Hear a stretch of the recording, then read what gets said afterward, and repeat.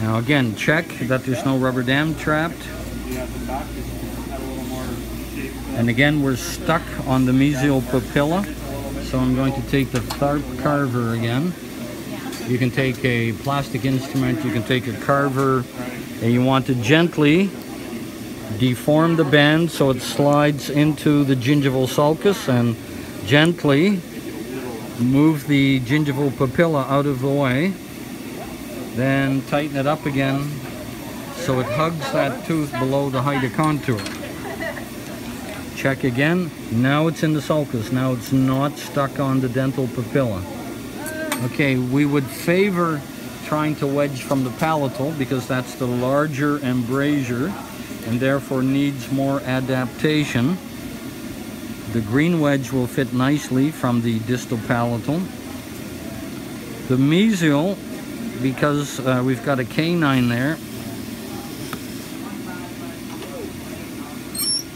the space is much bigger, so we found that the white wedge was the right width but not the right height. I'm going to reach your handpiece and get a burr. I usually use a diamond, but it doesn't really matter. There's a diamond there. And I'm going to lower the height of the wedge, because right now that wedge is so tall, it's actually pushing the matrix band away from the tooth, from the contact.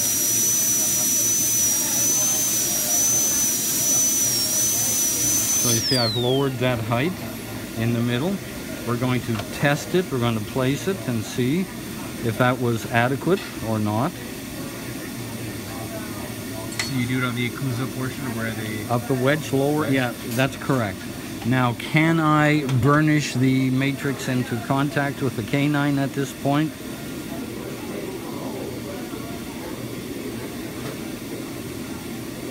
Your camera is just blocking my right eye. Thank you. That's good. That's good. Yeah, I think we can deform that band, but we'll have to really lean on it during the condensing as well.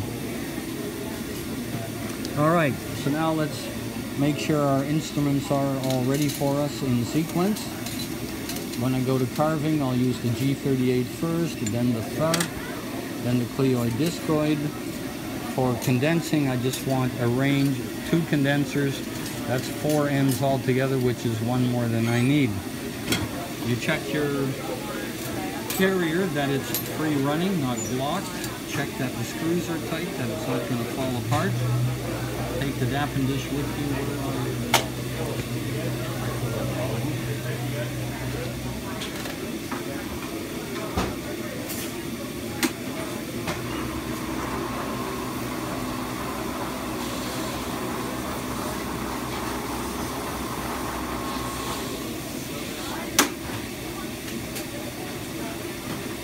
Put your amalgam in there already at the amalgamator. You only need to pick it up with your carrier 2 or 3 times. You don't need to plunge it in there many times. I'm going to start at the mesial. Okay, my little nurse. Okay, and as soon as you put one in, check that it's free running. Keep it running so the amalgam doesn't set up in there. Start with the smallest condenser. My little nursery rhyme is always start with the worst first. So where your contact that looks the worst, that needs the most stretch, start there first. Because while you're condensing, you need to pull that matrix band into place in the contact. So not only do we need to condense hard, but you need to also be condensing against the matrix band. At the same time, you want to get some of that really, really fresh, soft amalgam around those pins while you have the best opportunity to flow and condense it around the pin, because you don't have a lot of room. 2, 3, carry it in. Again, at the worst first, make sure this is still running. first lightly tuck it in so it doesn't fall out and into the patient's mouth. Make sure it's anchored somewhere in some little corners and line angles, point angles. Okay, and then really lean on it. Now what you don't see, you don't see me bending my fingers a lot like this. You see me rocking on my rest finger, and the power is coming from my upper arm, my shoulder. I mean, I can feel it in my upper arm. Now you should anticipate that you're going, in a large restoration like this, you should anticipate that you're going to have excess amalgam squeezing out between the matrix and the tooth. You're going to have all kinds of excess to change. Now, your permite is setting up a lot faster than the last demo, so that may either be the setting on the amalgamator, or we've got, is this regular set or extended? It's extended. This is extended? Yeah. Then something's wrong in the amalgamator settings.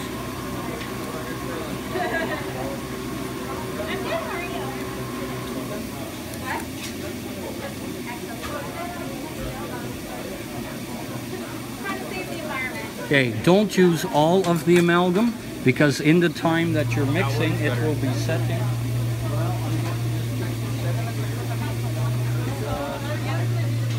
Take a notch off the timing. So if you reduce the timing, it becomes softer? It doesn't mix as well.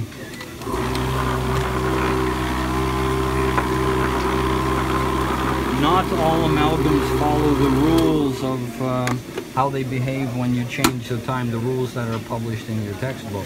Okay. But it looks good, it's shiny.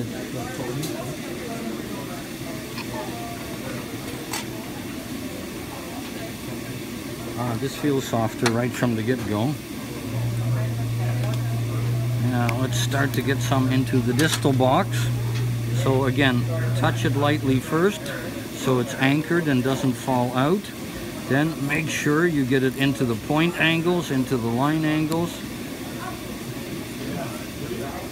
And yes, we're going to have a funny truncated shape to that tooth initially, because the matrix band is a truncated cone. It's not contoured like the tooth.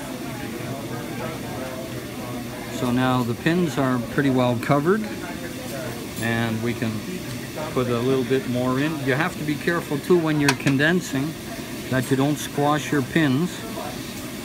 So you need to maintain an awareness of where your pins are.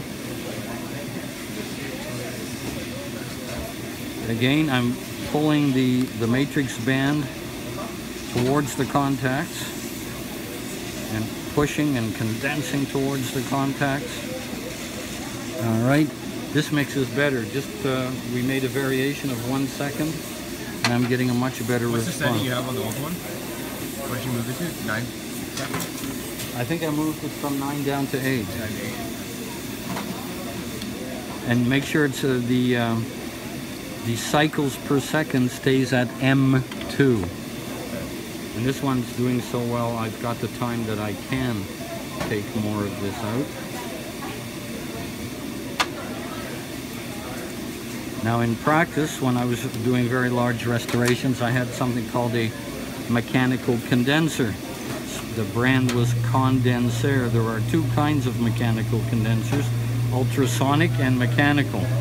I don't like the ultrasonics because some people suggest they release more mercury into the atmosphere.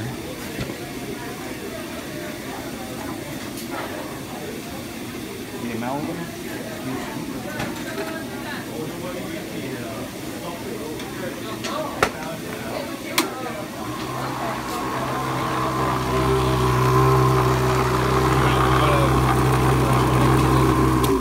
Mechanical. It goes on the high speed, high speed airline.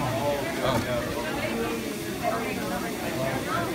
Right now, somebody's borrowing it to do an exam on December 5th.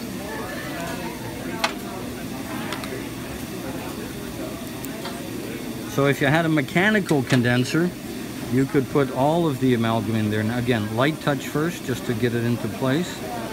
And then a firm condensing to make sure the layers adhere to one another. At this stage, with the mechanical condenser, I would have picked up the whole amalgam ball, set it on there, and well, it goes on your airline, and it's this in a handpiece, and it makes an awful racket.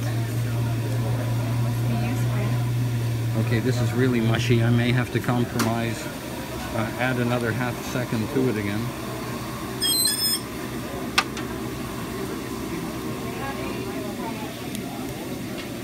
And largest condenser. Now, the reason I accepted the band being a little bit too short is to show you that sometimes what we have to do, I need another amalgam. I will replace your amalgam later. Sometimes we have to make arbitrarily a little mountain without the aid of a matrix band. So you have to condense towards the center.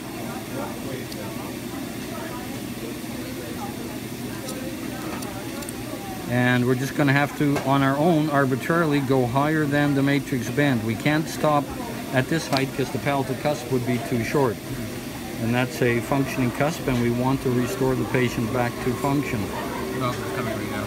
Yeah. So, you're going outside the matrix band. Yeah. Is that Hopton like often? Yep. When you get into big projects, if you're willing to do the big projects, the answer is yes. So see, now we're going up higher than the matrix band. Again, keep that running. Yours needs this needs a little work because it's sticky. All right, that said, now you can use the side of the condenser as well, like that. Okay, we'll grab some more.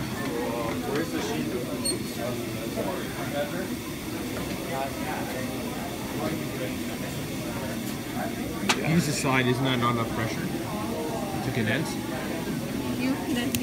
At this point, we actually have to reduce our condensing pressure a little bit. Okay. Because we got to keep that mountain together. See, now I'm condensing towards the center. Like in the lecture, I said some confusing words. I said when you have a bump higher than the band, you got to condense towards the center of the mass. You can't just go straight down from the top because you'll explode it outward.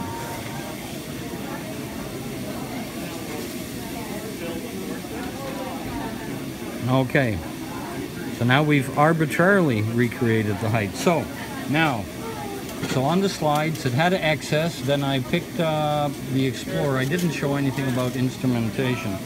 Right now we're just going to go all around, wipe away the excess, first from outside the perimeter of the band, and then we'll go around the inside of the band lightly and go from tooth to amalgam.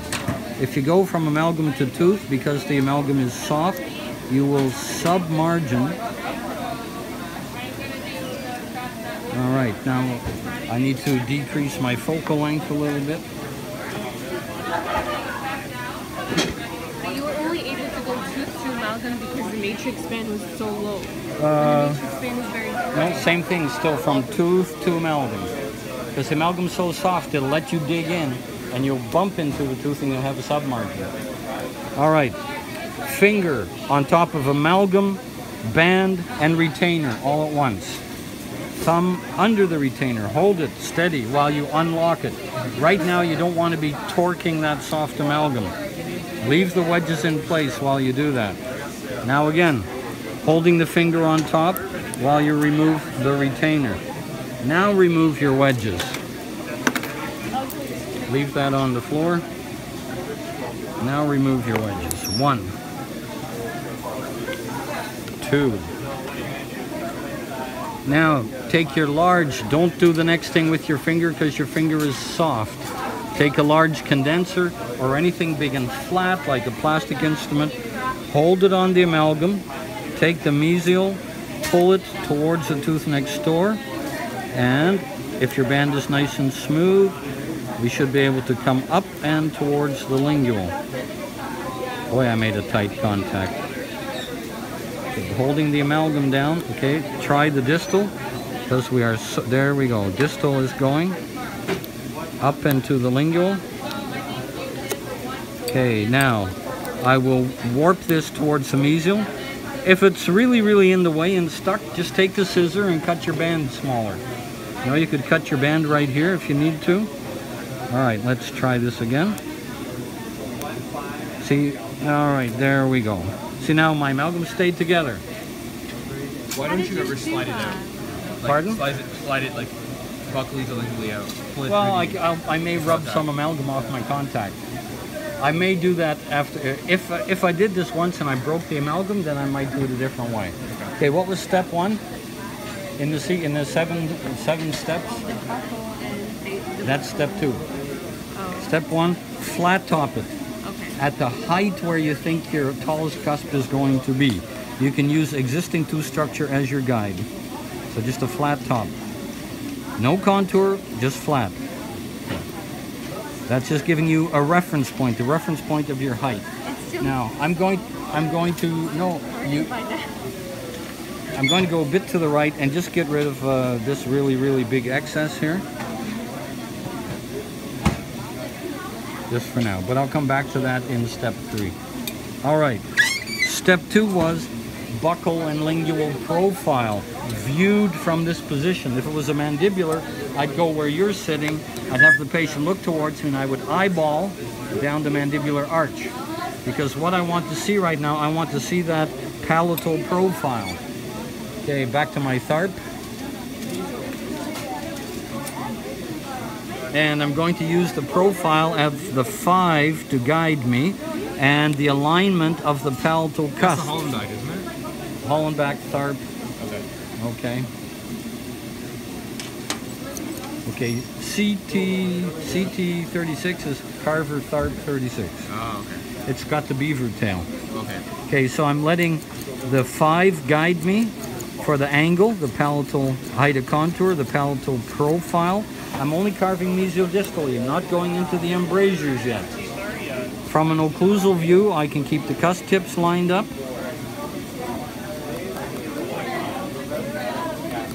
Okay, now from a direct view, the height of contour goes in the middle of the middle third. Okay, so now if you look at it from the occlusal, it looks like it's just carved straight from mesial to distal. The next step is viewed from the occlusal, your buccal and lingual embrasures. So that's where we go next. I'm going to do my distal lingual embrasure. Now I'm setting up the card. Notice my blade is vertical. Then my mesial embrasure, I'm going to take a direct view, come over here a little bit, swing, notice my arm across the patient and coming from the right.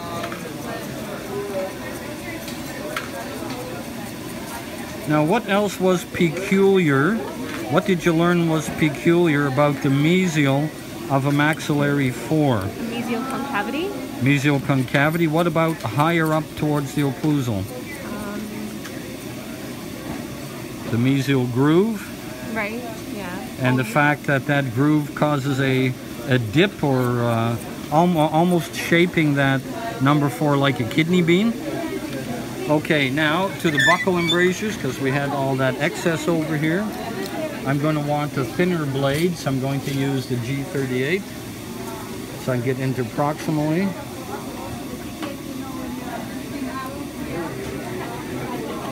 This also lets me check on any overhangs or bad gingival contour. You like Dr. Jensen's interproximal carving. That's okay. You can like Dr. Jensen better. Oh, no. What a wimp I am, eh? All right. No, you're right. It's got a square edge to it. Both have certain advantages and disadvantages. Because that one has a fatter diameter, that gives it the advantage of more strength if you have to carve something that's already hardened. but the fatness gives it the disadvantage of can't get as far into proximally. Okay, the next step was get your marginal ridges down to the same height as the neighbors. I'll use the beaver tail for that. Okay, now you're blocking the light there, so let's get... All right, so I'll go distal first, and I'm going to use the beaver tail. I'm going to just very, very locally, get that amalgam marginal ridge down to the same height as tooth number 5 until my beaver tail comes into contact with that tooth number 5. So just getting that height down. Now, more difficult to do on the canine. On the canine, it's only the buccal half of the marginal ridge that can be matched to the canine. The buccal half, because the canine has no palatal cusp. It's got only one slope, not two.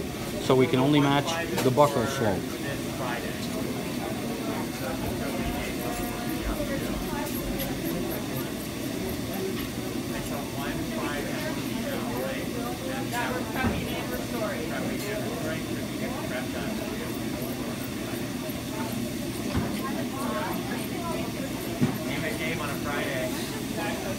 So just that.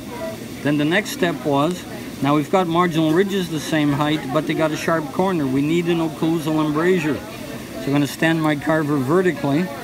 I'm going to go a little deeper into that embrasure. And later on, we may be retuning this as a follow-up time. All right.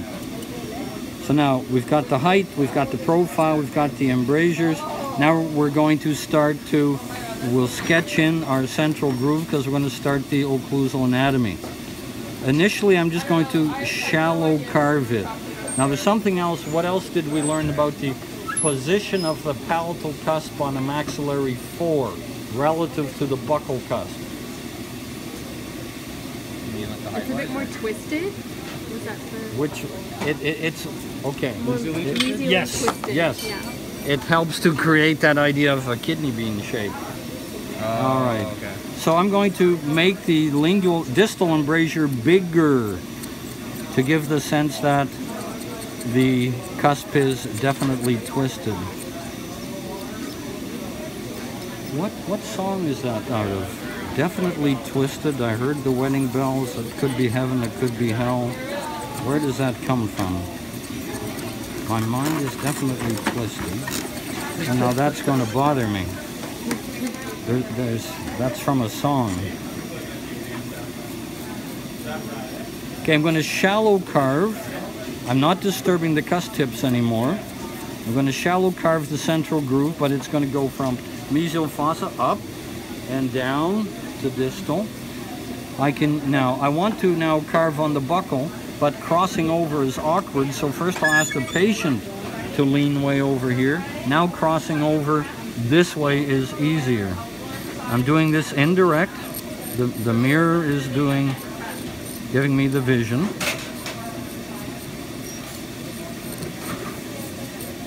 I got to go a little deeper at my distal marginal ridge area. I don't have a distal fossa yet. Okay.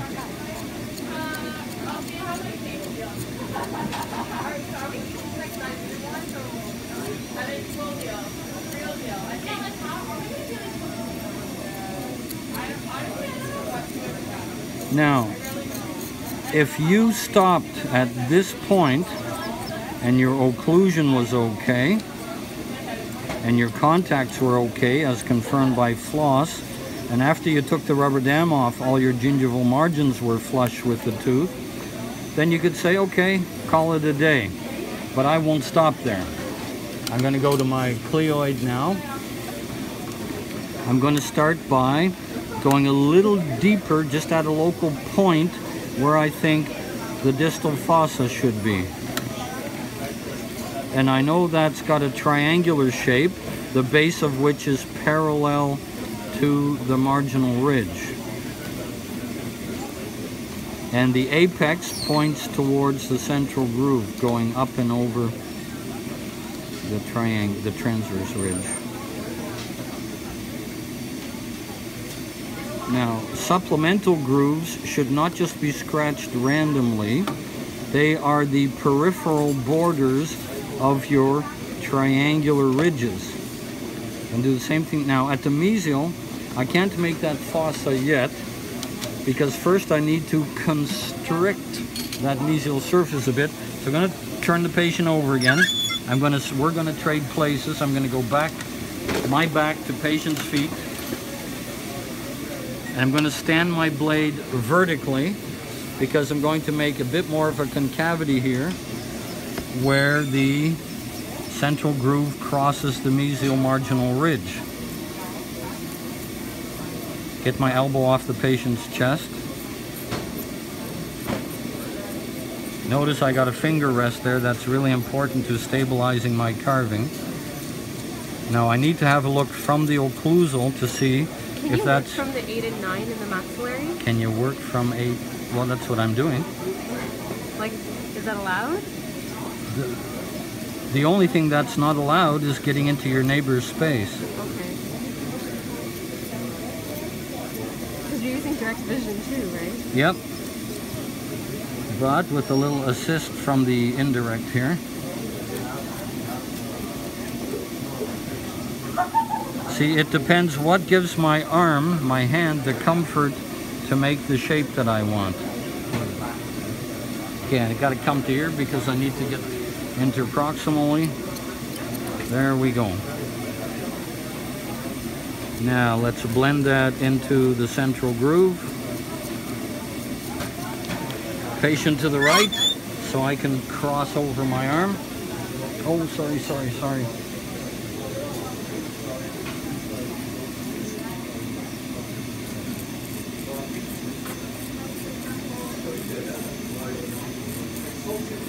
Now I'm starting to make that mesial fossa, leaning against the buccal cusp, okay? Okay, now leaning against the palatal cusp.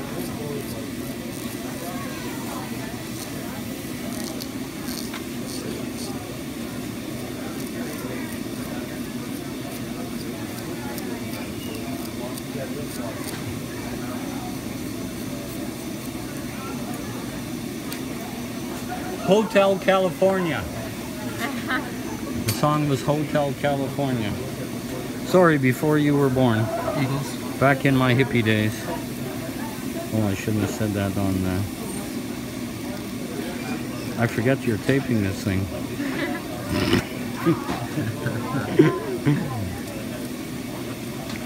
All right. So now we've got a mesial fossa, we've got a mesial groove over that. Hopefully the buccal slope of the mesial marginal ridge is matching the K9. If not, we would have to adjust that further. Okay. Distal marginal ridges match. Palatal cusp is twisted a little bit towards the mesial. Now let's see if we need to round off any other. Taking a view from mesial to distal here now. Could make that central groove a little deeper.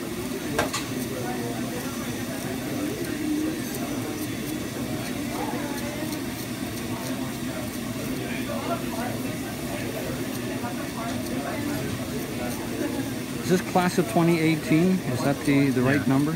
Okay. Don't forget us. Listen, I've enjoyed every class I've ever been with. I love doing this.